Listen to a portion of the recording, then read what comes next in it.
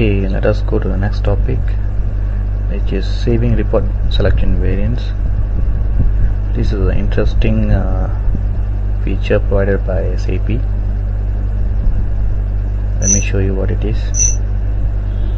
Okay, in any report selection screen, this is called a report selection screen simply because based on this selection only the report will be generated. Okay, that's why it's a report selection screen. For example, if you say customer account 50001, that means the report will be filtered for only this customer account, and there are a lot of other fields which you can specify in this report selection screen. Alright, so does this mean each time you quit, alright, if somebody else key in the change the customer account, the last entered customer account or company code and any entries in these fields will be displayed. So for example, if I choose customer C and then I change the date to something else like 10th April 2009 and change a few more variables here, does this mean that each time I change this information, okay, the early information which is entered is erased? So if I come again now, see the 5001 is no longer there, so I have to key in again, right? This is a bit troublesome. So SAP provides an option to save whatever values that you enter in this report selection screen, so that you can bring it back later if you want to. For example, I want to save this selection here. I just enter all the information and then press this save button.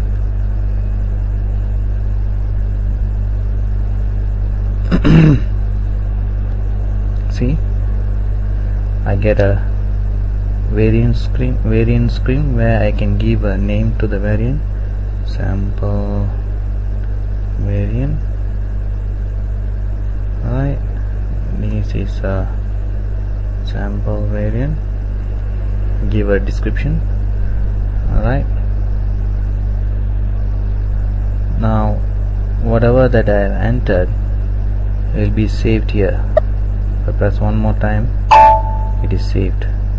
So let me go to 5001 again and execute. I get 5001 report. So if I come back, if I want to load the selection screen fields that I saved earlier, I just go here, sample variant. See, all the values that are saved will be listed here by the name that you have given when you are saving the variant. So I have given this name right when I save. So I set this, see, I get back the old values of the selection screen. Alright, this is the usage of variant.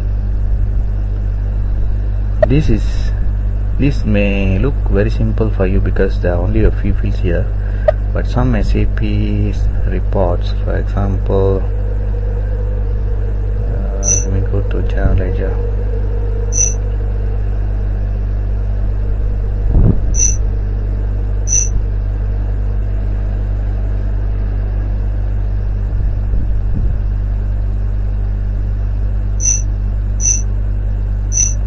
Okay, let me just check this.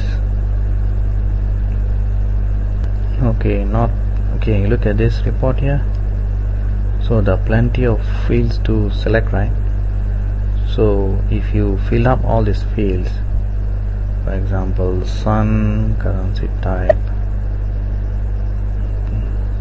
10 and so forth, and then you execute and quit the screen, you're going to lose all this information that you filled up here.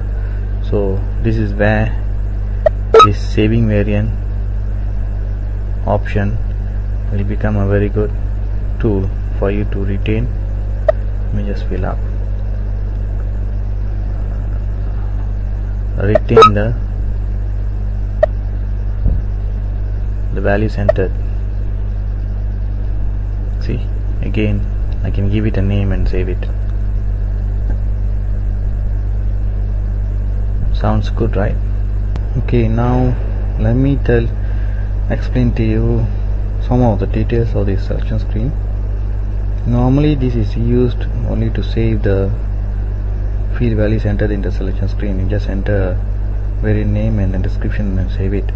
But you may be wondering what are these options are for. So let me just explain. I'm not going to explain each and every field here because then it will become very complicated for you to understand. I'm going to explain only the important fields. That's the objective of SAP Choose. Okay, we are not going to explain each and every field that is available on the screen or an option. We are going to explain only the important ones which is absolutely necessary for you to know. For example, this field here, if you select this option here, you see all the field names here. These are the fields available in the selection screen. If you choose protect, that means this field cannot be edited. I'm going to show it to you now. I'm going to put that's very nice test protect. Now let me go to ledger.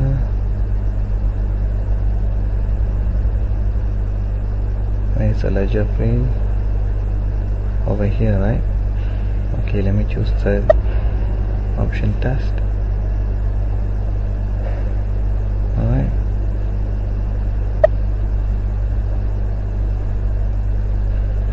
Okay, now I think I cannot show this protect example using this ledger field because it is highlighted as a parameter field. You see this indicator AP, which means parameter. You can't really control these options here. We go to here, currency type. Okay, look at the currency type here. Right, what I'm going to do here is I just go to here and then put a protect check mark in the protect field for currency type and save it. You'll ask whether to override the variant test. Yes, you see I come back here. Now the currency type is protected. I can't change. Whatever value that is entered is can't change. Let me protect the company code. Right, I save. I need to find the company code field.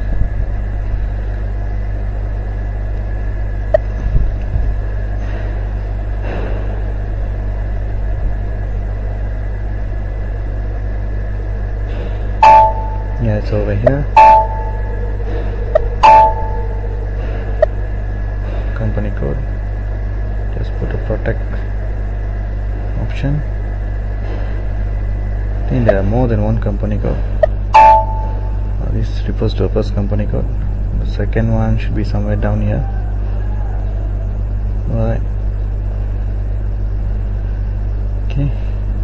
If you want to go to the variant, you have to press save. Only then you can go to the variant. Now I'm going to remove the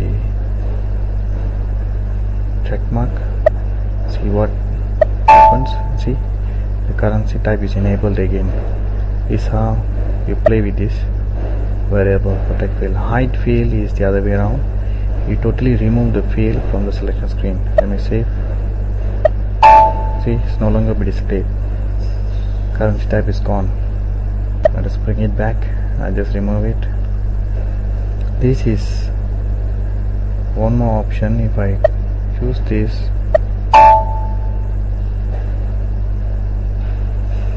and this is not a good example. Let me just go here for okay, let me show the example for this field using company code. Come here and search. Remember, whenever you search for a field, you have to highlight to this column here. If you highlight here and search, the search will run on this column, so you won't search the company code.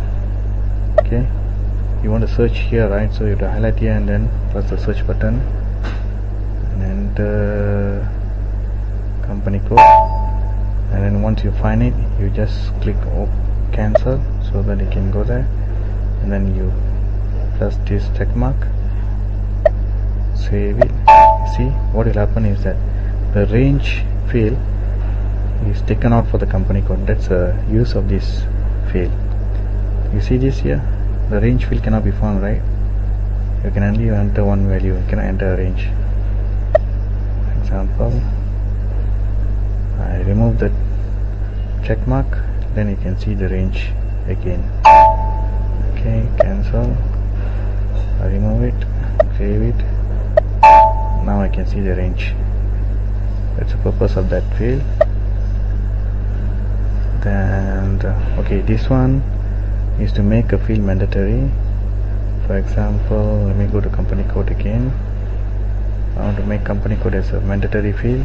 Currently it's an optional field, right? If I tick this, it will become a required field. I save it.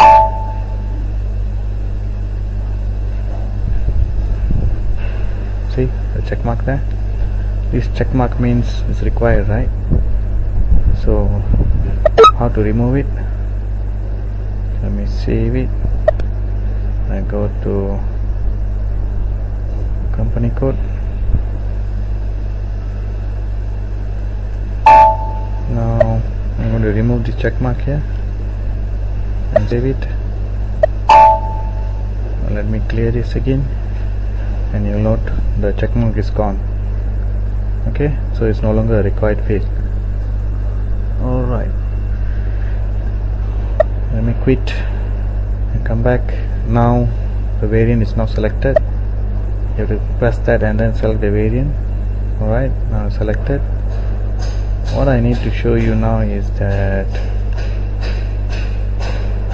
what happens if you want to delete the variant. Just go here.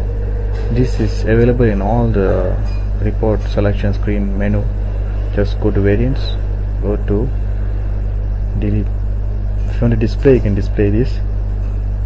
Okay, if you want to delete, just choose delete. Just highlight task and delete. Okay, I'm not going to delete it. Right, these are the options. If you want to edit the variant, you need to press the save button, and it will take you to the currently selected variants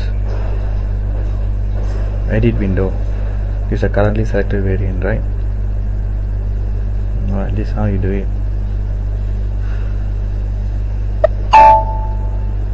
Now let me delete it. Double click, all clients, delete. Yes, deleted. So let me see whether you can see the variant again. Choose. See, the variant is not there. This variant is substandard variant. Okay, now that's about it on the report selection screen variants.